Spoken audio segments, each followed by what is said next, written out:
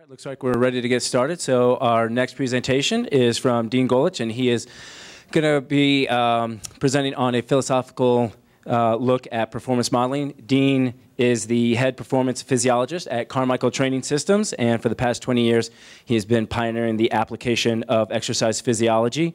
He has personally coached over 70 national champions and a dozen world and Olympic champions, and he continues to be at the forefront of endurance coaching. Dean. Thank you. Thank you very much. I'd like to thank TrainingPeaks for allowing me to talk. It's an interesting thing because this is the first time ever that I will give a general presentation, and I think that shows my age. And I was just talking to Joe. My first presentation was 20 years ago, and Joe and I presented at the same conference, International Cycling Symposium, and I presented on, well, I think it was power measuring devices and VO2 max and lactate threshold. And what I've learned since then, and I'm going to try to show you and illustrate all the mistakes I've made over the last 20 years. And the previous presenter said that coaches don't make mistakes, that you just learn from them. Well, I respectfully disagree because I've made plenty of them.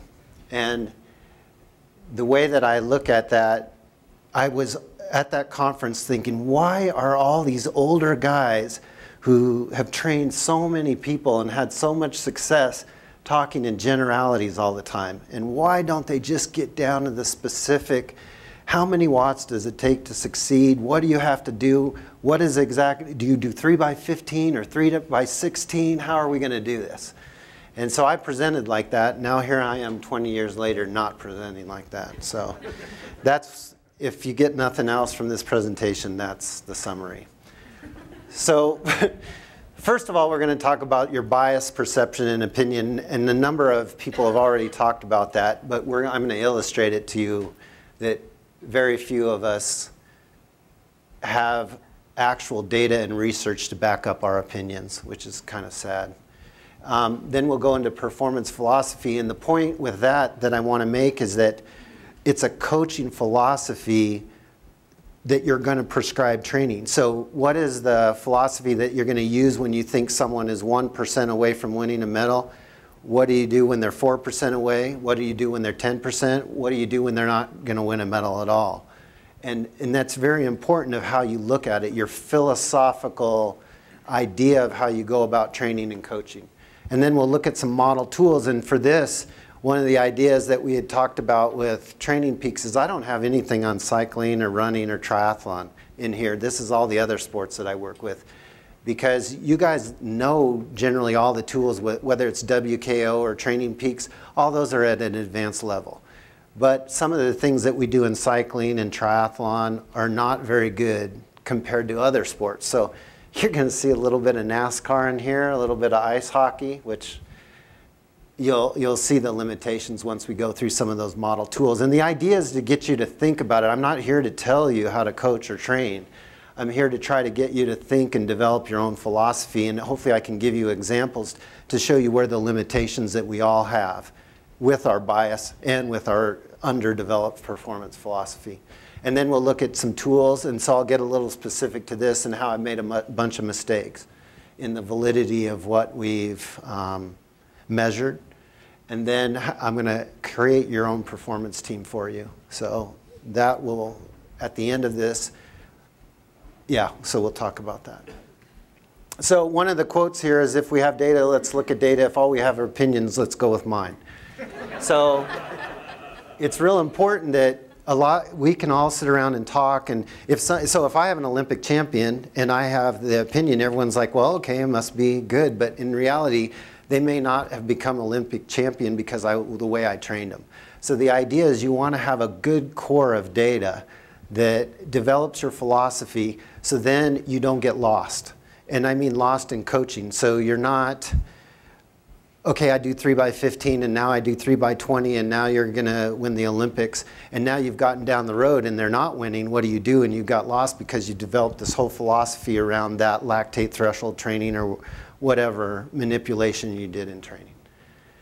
So now I'm going to prove we don't know anything. So this is bias. So false beliefs plague both experienced professionals and less informed people. So I can stand up here with, say, 20 years of credentials, and my bias is just as strong as if we have a person in here who's coached for 1 year. We both have preconceived notions and opinions of what we have tried and the end result of how that has worked.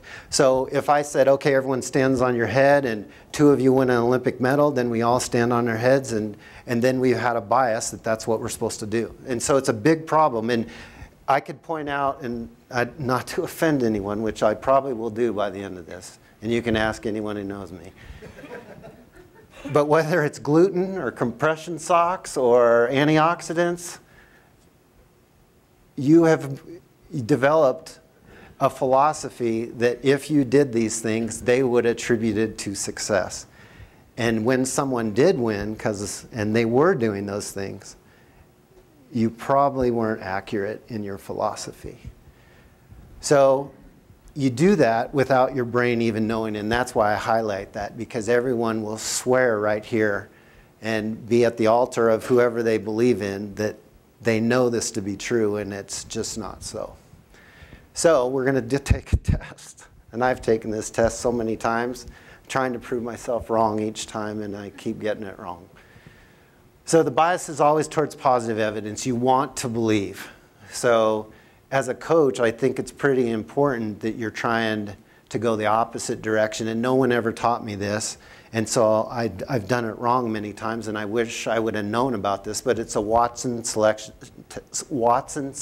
test. So your task is to determine whether all cards with a vowel on one side, so in case you don't know, the vowel is the A, and an even number on the other side, so that would be the 4. So which cards do you turn over for your hypothesis? So we'll give you a minute, but to determine whether all cards with a vowel on one side have an even number on the other, which cards do you turn over to prove or disprove your hypothesis? It's an interesting, and I've given it to a lot of people. So if you chose the A and the 4, you're among the 90% of the people whose minds get boggled by this task. Because the A and the 4 are only the cards that would produce the information of a positive hypothesis. It doesn't tell you anything about all the cards.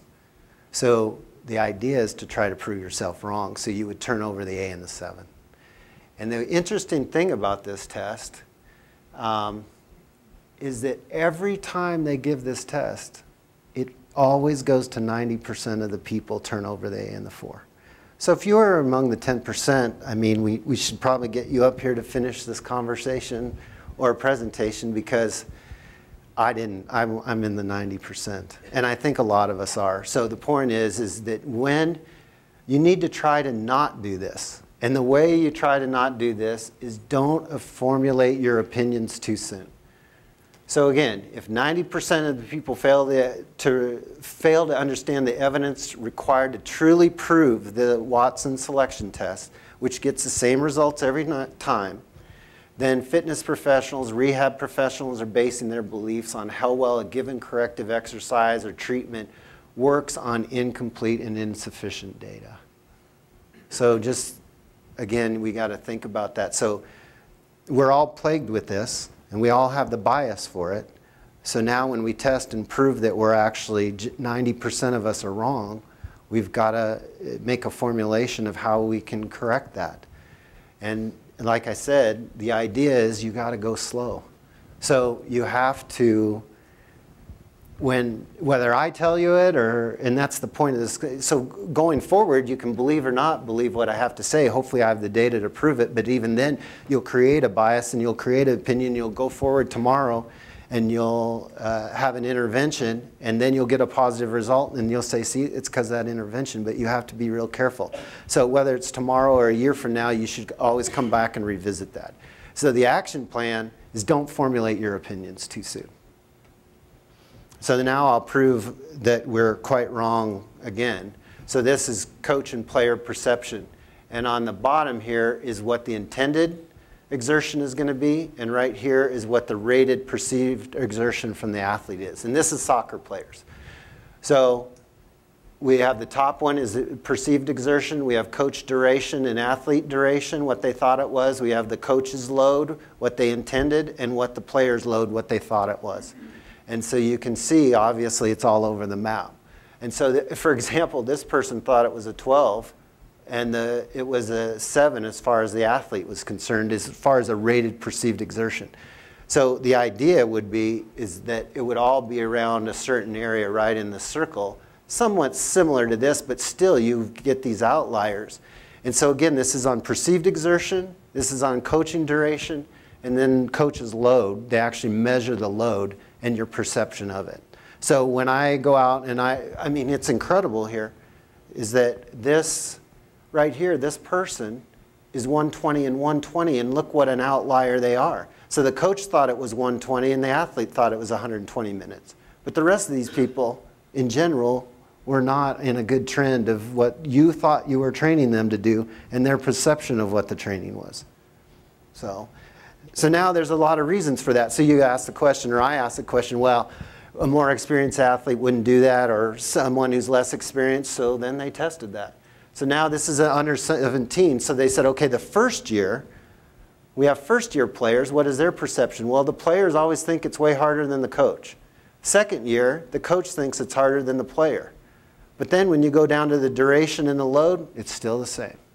So your perception of what's going on, but then when you actually measure it for the duration of minutes and your perception, and then also the load, then it goes back to the same thing. There's no advantage to even be more experienced in the discipline or in the load or the difference between the coach and the player. So as a coach, you have to account for all these things. So at some point, you have to have some hardwired mechanisms and data to make sure you're all on the same page, or more communication.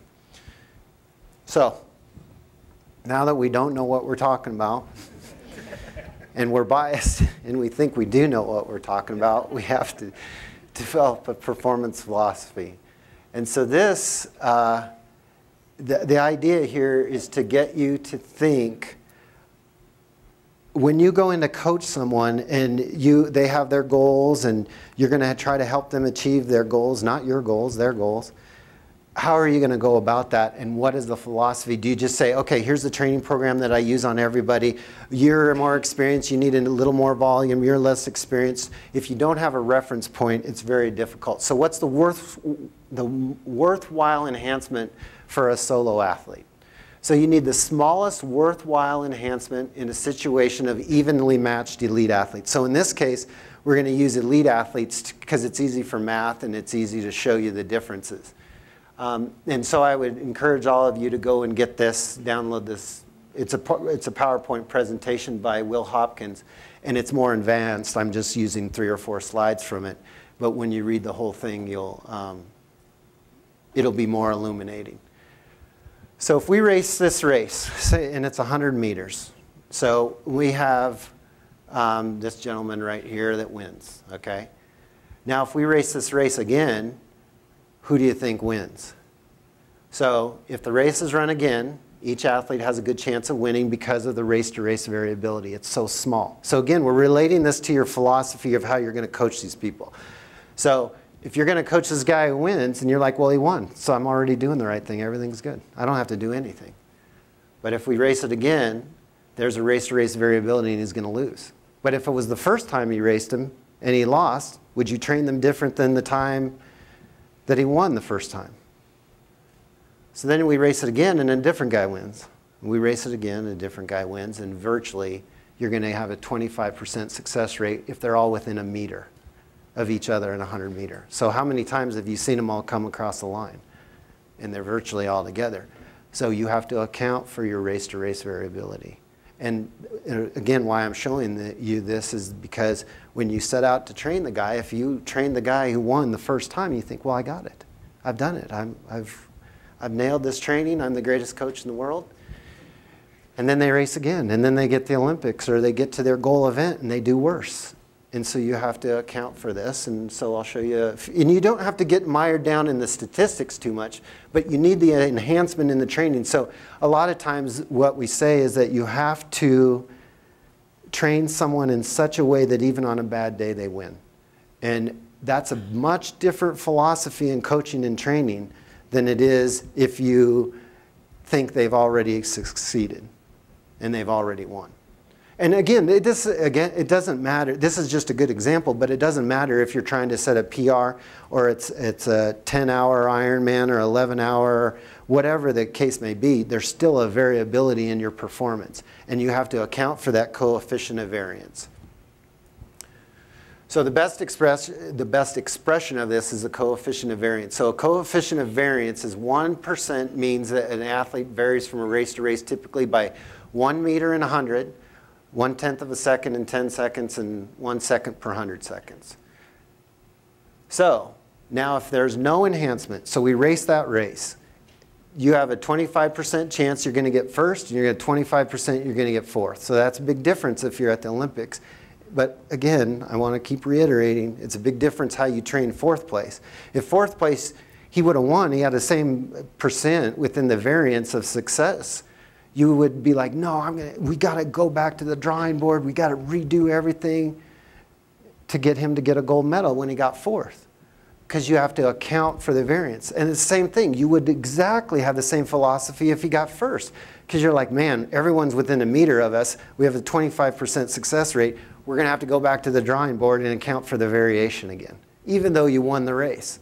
So that's a big difference in how you're trying to, again, train that athlete. So 2% variance, we've gone from 25% to 75, over 75%. But the point is that look at the decrease in the fourth place chance. So now you may not win because you're still only over 75%. There's what is that, 50% of the time I'm right all the time? But there's 75% chance that you're going to win, but there's also a chance you're going to get fourth place. But it's much, much more decreased with a 2% variance. And so this is derived data. This is not actual, but this is how you create these models. So 1% is just over 50%, and 0.3%, that's basically the noticeable change. So when you say, I produce 400 watts in my time trial, you're really saying I probably need to produce 416 to account for the day that I time trial to get a medal at 400. 400 to 416 is a big difference. So that 0.3 or 3/10 of a coefficient of variance gives the top athlete 1 medal every 10 races, or 1 extra medal every 10 races. Smallest important change in performance to aim and for research or for intended for elite athletes. So that's the 0.3%, but for the rest of us it could be 4%. For me, it's probably 20. So 0.9%, 1.6, 2.54, that all relates to 3, 5, 7, 9 medals per 10 races. So again, when you create your philosophy and you think you've already got you've already trained someone for a PR or for a medal or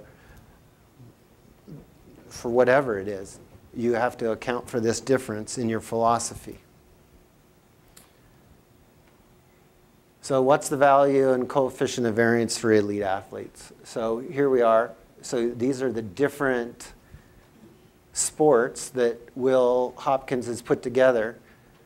And so say it's mountain biking and you're 2.4% in difference, that's a big difference in power. So then if that's for time, then you multiply that by 2 or 3 to get the coefficient of variance for power. So that just gives you an idea of what the differences are in different athletes, and they're not the same, or different sports are not the same for all sports and for all athletes. So we have bias. Now we have a philosophy that we have to look at with some data to really understand how far we're going to go or not go. So maybe the intervention of the previous is to take more rest days, because I think you would think something is very different if you want to get 400 watts and you're like, well, should I train them another day? You might rest them an extra day. So it could be on the rest side that you're going to take a big swing at changing your training when you know that they're only 25% successful to win. I mean, but again, you can relate this to PR. The more important part that I'd say is, say if the person was not 1 meter behind but 4 meters behind, then they're 4%. So what is your expected outcome in training that you could expect to achieve in a year? You think you get 4% in a year? You think you get 10% in a year? So an elite athlete, you get maybe 0.3, maybe 1% if everything goes together. But for the rest of us, 4%, you could maybe expect 2% in a year. So that means you're telling this person who they performed their best day, the person who won performed their worst day, they were down by, say it's 30 seconds in a time trial. You're like, you're only 30 seconds behind. But in reality, with the coefficient of variance, they're 4% behind, which means they're 2 years behind making up 30 seconds.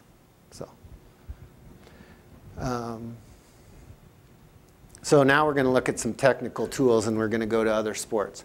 So this is purely on the coaching side that I want to illustrate. So the way that we do it in the hockey side is we have video analysis guys and software. And so a guy will be on the bench, or a coach on the bench. He has a video screen, and he can look at that. He looks at live gameplay. He radios to the video guys. They take a clip. And then during, actually what's really neat about hockey is during the actual games and breaks and periods, and while on the bench, they coach them the whole time on strategy, tactics, and so on. So I want you guys to look, the reason that I put hockey in here is just because of a coaching tool that they do so well. They do many things poorly, but they do the coaching side extremely well. So what happens is when this guy radios, he takes a clip of that last breakout, up ice, run, whatever it is, slap shot, and so they take that clip and then they can replay it. So then the coach comes in, and so then they put it up on the big screen, and the coach in this situation is sitting directly in front of me where I'm videoing this. And then over on the left-hand side, I don't know if everyone can see, but on the left-hand side in this area, they'll have all the clips for that particular player. So they'll bring him in. This is only after the first period of the game, and say you did this wrong, this right. Here's what we're going to do in response to their defense. Here's what we're going to do in response for the offense. And then it's replayed over and over. So this, again, what I'm trying to get across is try to think outside cycling, you know, triathlon and whatever your discipline is, running. Try to look at other sports. There's many successes, many other tools that you can use and develop that will make you a better coach and actually more analytical to get rid of your bias and some of the other things. So then they coach immediately. So that was one player. The next one is he goes right up there, shows them this is just 2 defensive guys, and this is after the second period. And he's explaining how he wants to change the defense to those 2 players in particular in relationship to those 2. So, and I mean, this is constant. So if someone said, hey, you're going to go out running today, and I'm going to follow you with a video, and while you're running, I'm going to tell you exactly how you should do it, I mean, you would have people flipped out. But these guys, they're so used to it because we've set a bar. We all have this bias of what you can and can't do. These guys are so used to it, they've been dealing with it since they're little, and they think it's normal. So it's up to us as coaches to change the bias, right? So it's up to, hey, wait a second. I'm not trying to overcoach you. I'm just saying, here's your running stride. Here's your running rate. Here's what's going on. And over time, yeah, they may be stressed at first, but over time, now they're not stressed because it's normal. And you developed it, and you understand what you're trying to get across, because every day that you don't do it is another day that you've delayed it, right? So if we're talking about 2% a year, maybe you could get 2.3% in a year. Or, you know, you've changed your philosophy, so now you're going to get 2.4% that year. Okay? So then what happens, this is pretty interesting, is that all those clips are downloaded, and each one of those laptops is for each coach. So then after the game, we go to the airport, we get on the plane, and so we have our own plane, and each coach gets their laptop with, say you're defensive coach, you get all the defensive players, just their numbers, and all their clips of every one of their shifts throughout the game. And if you're offensive, offensive. If you want all power play, all breakout, I mean, these are all terms in hockey, but if you want all those things, you can section those off.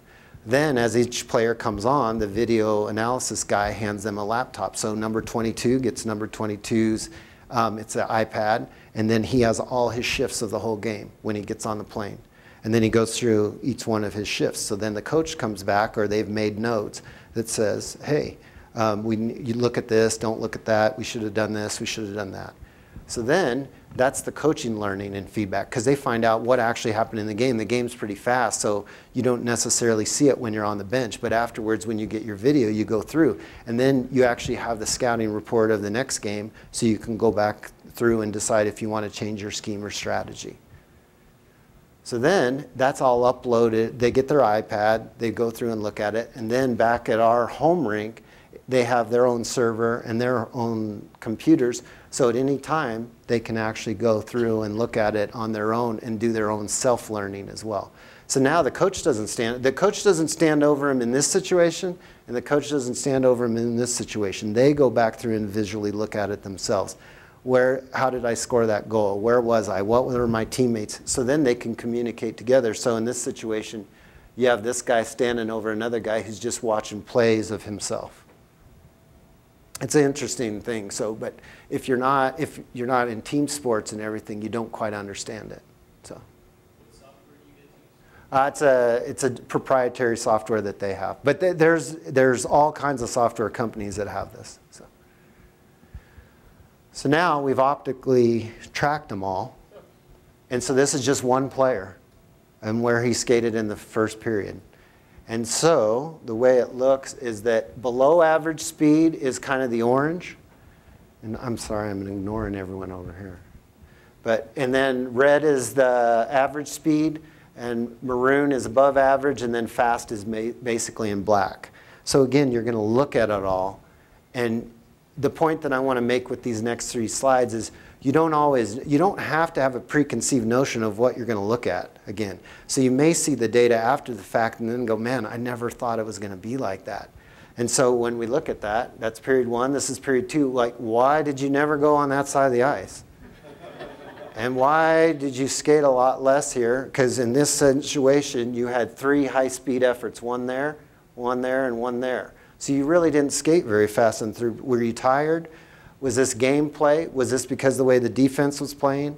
The idea is that this is to just challenge your mind so that when we optically track one player, what were they doing? And when you track your athletes, whether it's for, so many times we look at the physiological basis, but there's also a coaching basis too. So when we looked at I think it was Robbie, when Robbie had the modeling versions of everything, there's a lot of variability, so you try to account for all those variables. But you may find something you weren't looking at, and then how do you coach them? So if he says, well, I'm sitting in the car, and really if we don't have a camera on them, we can't see what they're doing, at some point you've got to find that out so then you can coach them. You know, because sometimes, as I was telling Joe earlier, my dad would say there's 3 types of people: those who learn by education, those who learn by consequence, and those who never learn. So, and I don't know which one I am. So then speed, distance traveled, and then we actually have the data, and that's more what you guys have seen in TrainingPeaks and so on. And when you see this is terrible. So first we have the great coaching, we have all the feedback, we have the video, we have the gameplay, and then it's like you skated 4 kilometers, and you did it 20 times, and you averaged 20 kilometers an hour. That's what they came up with out of all that. So it's pretty bad. So again. So this is my last, so we went from hockey to NASCAR. So now when you're coaching and you're using some model tools, you can have 2 types of people. So this is an overlay of 2 cars that we've had, and the tactics is completely different. So the one driver wants to drive always on the outside or upper end of the track. The other guy always wants to drive on the inside, and that's his preferred way to drive. But they both get the same lap time. But does that mean they get the same lap time after 20 laps? Do you wear out your equipment more and more as the time goes on? Do you try to change the driver's technique? So at some point you're going to tell the guy on the inside, yeah, when you went and qualified, you guys are the same speed. When we go back on data and we looked at corner entry and exit, you guys are the same speed. But now after 20 laps of being on the bottom, you've wore all your tires out and now you're slower than anything, so learn how to drive on the top. But that's a hard thing to do when you don't have the data. What would you have said? Well, we're the same speed. You didn't get the car set up for me. So when the athletes are like, well, you know, that climb isn't suited for me, or it was really hot today, or, you know, there's a bunch of different things in endurance sports that we're used to hearing, but we measure it. So you've got to, at some point, get some data to get away from it. So as much as we're not the NASCAR crowd, necessarily, I guess that's a bias too. See? There's a lot that goes into this, and a lot of the analytics of how you look at that. So now we're going to go to validity of what you measure. So even the mafia needs an honest accountant. So I think you guys understand that. So now I'll tell you a family story. And this is a good one. And it took me, again, 20 years.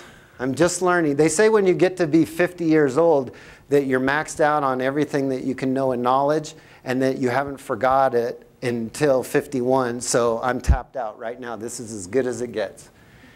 So this is a calibration, and this is a dynamometer that I used legitimately 20 years ago, and they still have it, and they were just trying to calibrate some stuff at the Olympic Training Center, and that's why I put it in there.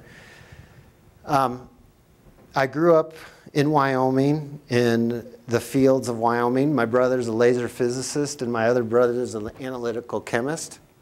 My dad doesn't have any education, and we'd go down in the fields, and we would do the irrigation and move the hoses and all this kind of stuff. And my one brother, who's a laser physicist, quite frankly, is the worst person to work with in your whole life, because whatever he does it the opposite way that you would intuitively do it, or the other three of us would intuitively do it. So by the end of moving it, after like 20 minutes or so, and you're exhausted and it's in the hot sun, we would just start throwing rocks at him till he would leave and go back up to the house, because we'd rather have no help than deal with him. So I know him as the person who's the worst person to work with. And so I would never ask him for anything, because I know he doesn't know shit. So even though he works on lasers, right? So fast forward 20 years now, I went to San Diego to visit him against my better judgment. And I was telling him, yeah, we got this electric motor, and it builds up the static electricity. And the way it works is that then once it builds up static electricity to calibrate the SRMs and your power meters, because we're going to make sure they're valid, is that then you can only do 3 workloads at a time. So you do 100 watts, 125 watts, 150. Then you got to stop. You got to move it, dissipate the static electricity. And he's like, oh, well, I could fix that in like 10 seconds.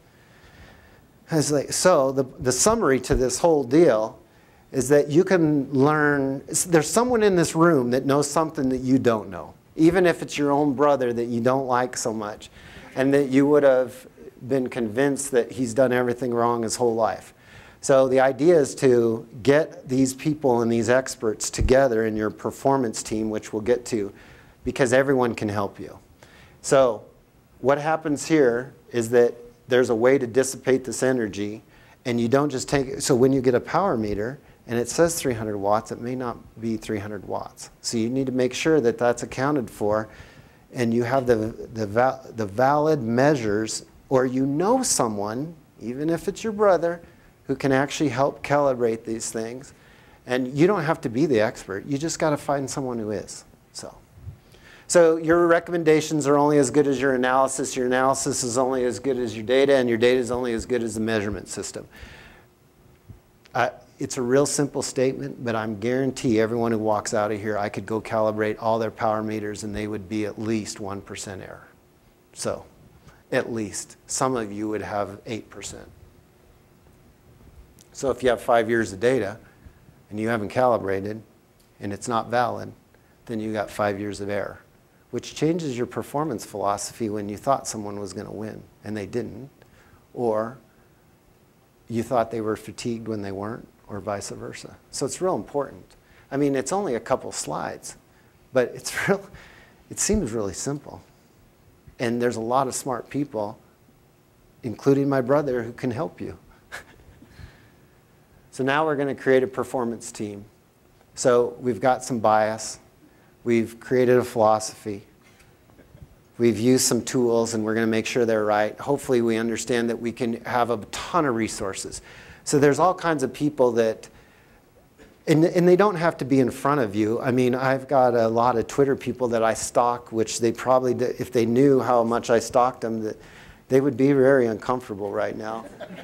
So, but they're really smart people, and they don't have to be in cycling or triathlon or running or any endurance sport. They can be a statistician for whatever. They can be, and I want to really make sure everyone understands that, because so many times we only think it's valid if it's someone who has coached someone who's won a medal or they have a big club. You don't need those and generally those people are real busy. So it's better to go get a PhD student here at University of Colorado. And there's a guy here, his name is Roger Anoka, who you'll his name later, but he's a neuromuscular physiologist. And I just bother him on Twitter.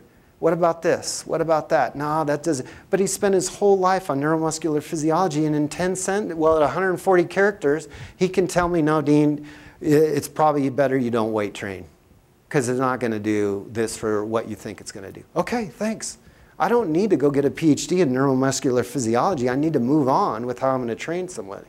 So, and here's the papers, by the way, so you can read them at your leisure. So in sports science, when you're creating your performance team, you need to know what matters, you need to measure what matters, and you need to show that you changed it. So everyone says, yeah, we know, hey, your aerobic sport, it does this. Well, okay, so now do you know how to measure it? Yeah, I got a power meter and I got a Garmin, I'm all set up. Now what? You have to show that you did an intervention, you had the philosophy, and that you changed it.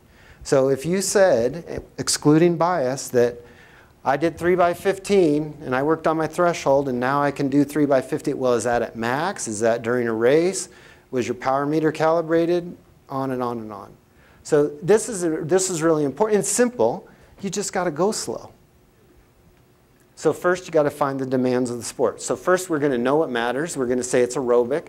Then we're going to measure it. We have an accurate power meter. And now we're going to do lactate threshold intervals, or we're going to work on our aerobic system because we have a physiologist friend who's at University of Colorado, and they said these are the length of intervals that work on the aerobic system. So now I'm going to go out and I'm going to measure their races and get the demands of the sport. You got that? Demands of the sport? Because if you don't know that, then you're kind of just training, right? So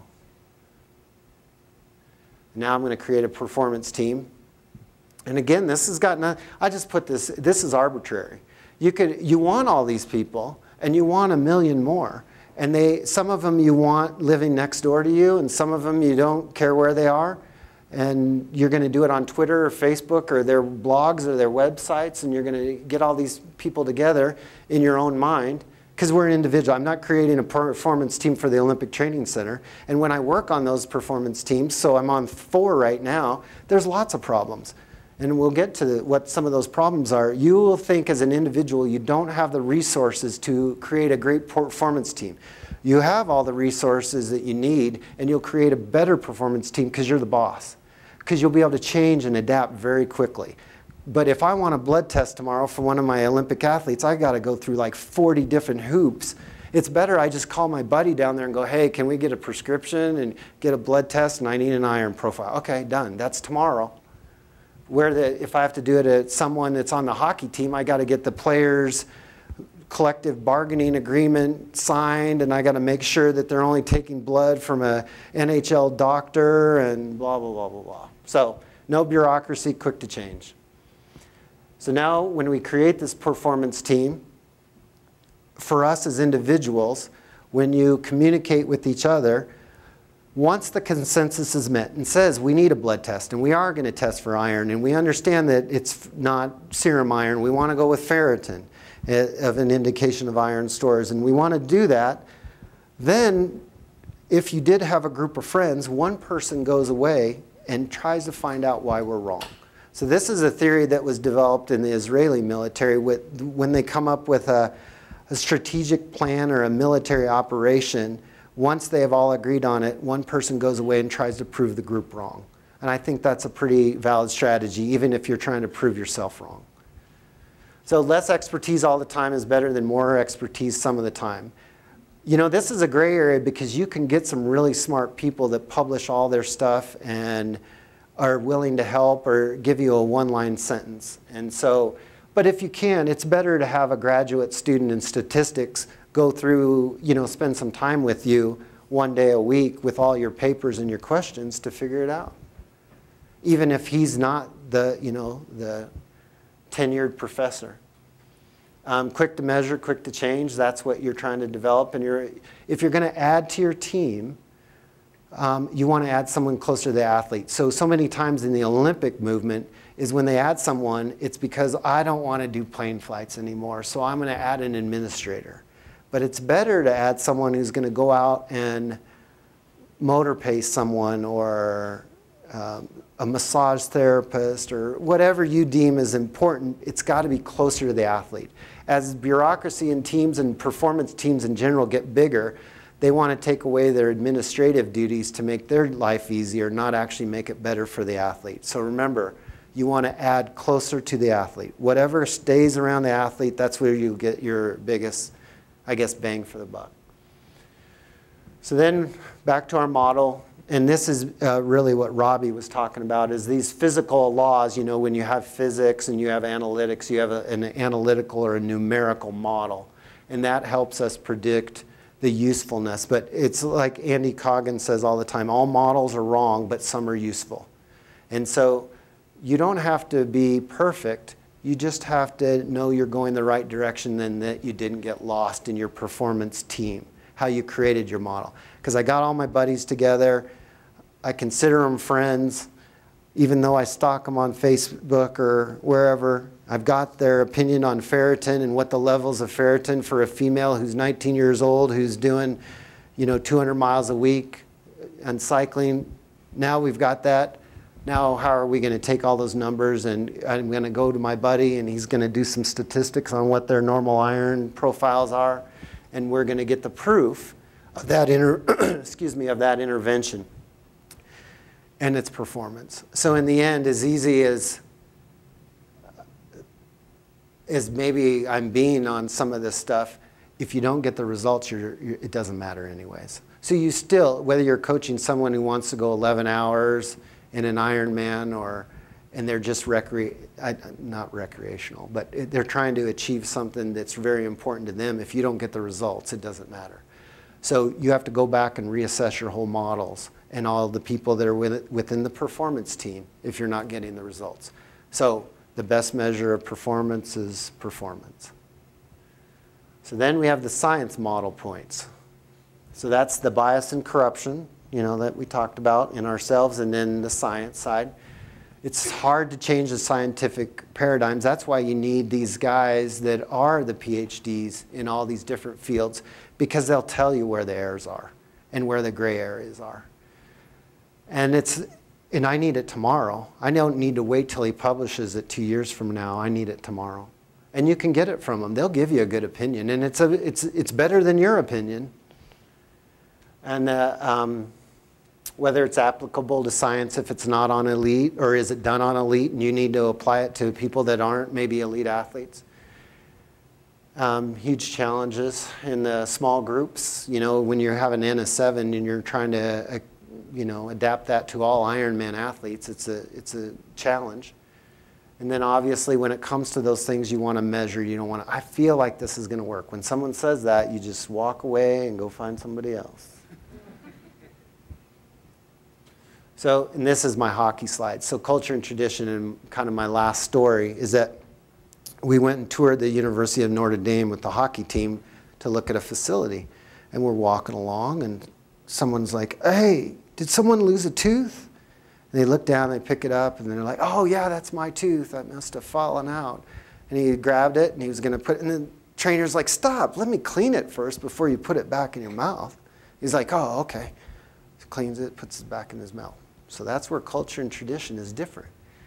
So if you fight for a living in the NHL, or you're used to getting your teeth knocked out, or you have so many stitches, that's acceptable. That's no problem. If it's acceptable to ride the Tour de France, do 21 days, that's normal. But that culture and tradition will lift you up in some areas and hold you back in others. So you, as coaches, you have to eliminate that. So I sat at this boardroom table with everyone who was making more than at least $3 million a year. And they're like, Dean, listen, we can't change everything. I mean, I understand that nutrition's important and, you know, measuring all this, but when we're in Buffalo and we play the game there, we eat buffalo wings and we always have a couple cases of beer on the bus between there and the airplane. And I sat there, I couldn't comprehend it coming from our sport. And I was like, so you're telling me that you get your teeth knocked out and the shit beat out of you, and that's acceptable, but not having a beer after the game is a problem? And buffalo wings? And the head coach is like, yeah, that doesn't make that much sense, but we've always done it this way, and they've always played real good in Buffalo, so I don't know. So it's the same in the military, and it's the same with us, by the way. So what's acceptable in cycling? That, oh, you're supposed to do so many hours, and you're supposed to train so hard, and oh, if you have certain pain or you have a saddle sore now, you just go ahead and go forward with it. So we need to eliminate that from our culture and tradition. So again, it can make you tough, but on the other hand, it may be misguided. So make sure you account for that within your individual sport. Because when you see it in another sport, you'll be quick to identify it in that other sport and really accentuate what idiots they are when you do the exact same thing in your own personal life. So, and it doesn't matter how many resources you have if you don't know how to use them. So, I like that. So here's your performance team. So get your phones out and take a picture of this, because if you follow all these people, you don't have to do any research, and you don't have to, they'll give you their 140 characters, and they're not, the 140 characters may take you 2 days to figure out what they said, but it'll be worth it once you do, because it could take you 4 years of a PhD before you understood it. So this is one, and then this is the last one. So I wanted to make sure you guys had, this is not my opinion, right? Because my opinion is just my opinion. This is everyone who's actually studied it, and this, I guess, will be online afterwards, so you'll be able to see it. Well, did everyone get that one? Can you go back for one? Yep. Can I get the slides too? Yeah. A couple of days. I mean, but these are really smart people. And so you can learn a lot from all their blogs, and then you don't have to rely on opinion or local, I guess, authorities that maybe are going off of that bias. So you can try to eliminate that and then create the bias of your own. So that's my philosophy now, Joe. After 20 years, yeah. All right, thank you very much. I appreciate it. Thank you very much, Dean.